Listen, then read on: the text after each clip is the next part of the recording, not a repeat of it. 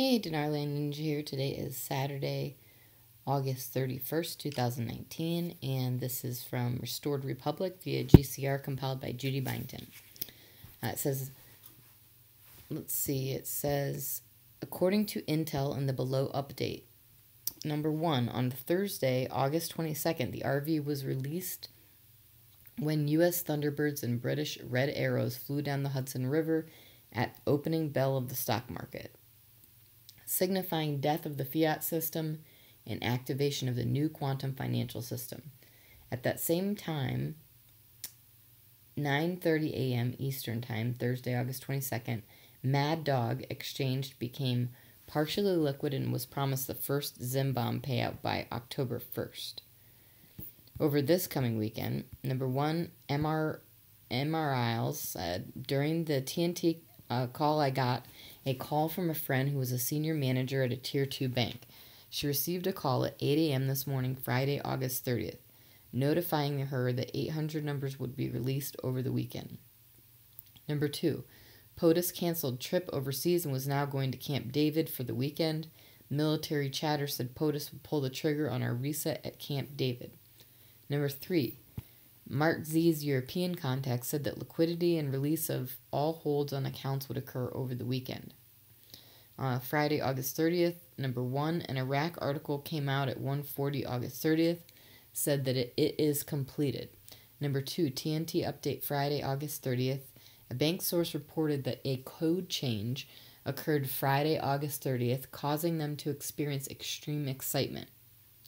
Saturday, August 31st, number 1, redeemers in the U.S. and Europe with SKRs have been told they would be liquid on Saturday, August 31st. Number 2, the window for 800 numbers released for the Internet group to set and be at appointments appeared to be by Saturday night, August 31st.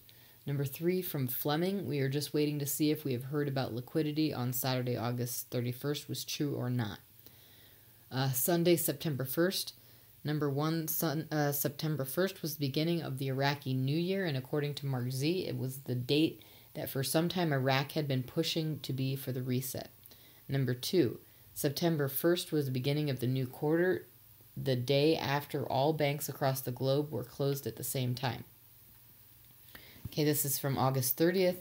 TNT call with Ray and Tony. Number 1, Tony believed it would be a super fantastic weekend. Number 2, he was waiting to receive the 800 numbers. Number 3, he was 95% sure this would be their last Friday call. Number 4, there were articles out in Iraq telling the citizens to get ready to receive the new Dinar coins, which would not be necessary unless there was an RV. Number 5, September 1st was the beginning of the new Iraqi year, and it was the date Iraq had been pushing for the reset for some time. Number 6, an Iraq article came out at 1:40 today, August 30th, said it is completed. Number 7, Friday, August 30th, TNT update, a bank source reported that a code change occurred today, causing them to experience extreme excitement. Number 8, MR or Mr. Isles, during today's TNT call, I got a call from a friend who was a senior manager at Tier 2 bank. She received a call at 8 a.m. this morning notifying her that 800 numbers would be released over the weekend and for her to be ready. She also was told that the plan was to complete all tiers by September 10th. She had her first training last October. Okay, now this is from August 30th, Morning Coffee with Mark Z and Mr. Cottrell. Number 1, a member said POTUS canceled trip overseas, now going to Camp David for the weekend. Number 2, military chatter said POTUS would pull the trigger on our reset at Camp David. Number 3, European contacts now say liquidity and release of all holds on accounts will occur over the weekend. Number 4, Iraq has always been pushing for reset on September 1st. Number 5, in Reno, a number of Zim swaps were processed yesterday, Thursday, August 29th. Number 6, from Fleming, we're just waiting to see if what we have heard about liquidity was true or not. Number 7, the Iraqi dinar was said to be between $3.91 and $4.25. Number 8, redemption centers were on call this weekend. Number 9, the dong rate was $2.25. The Dong contract rate could be up to $6.47. Street rate would float upward. Number 10, the cross-border interbank payment system was launched in October 2015. The CIPS was a worldwide interbank payment system backed by the People's Bank of China, or the PBOC, China's central bank. Its main purpose was to facilitate the use of renminbi globally by cutting costs and process times. Number 11, I think we're at the tail end of this. We'll see something happen Sunday and Monday. Number 12, for a while now, Mnuchin, the Inspector General, and a team are auditing the U.S. Treasury. The first report has gone to Congress. This has led to 33 arrests, 35 indictments, 21 convictions. They have been auditing the Federal Reserve and Gold Reserve. A lot is not reported on, but here's a link showing there are really things moving forward to get us out of this mess.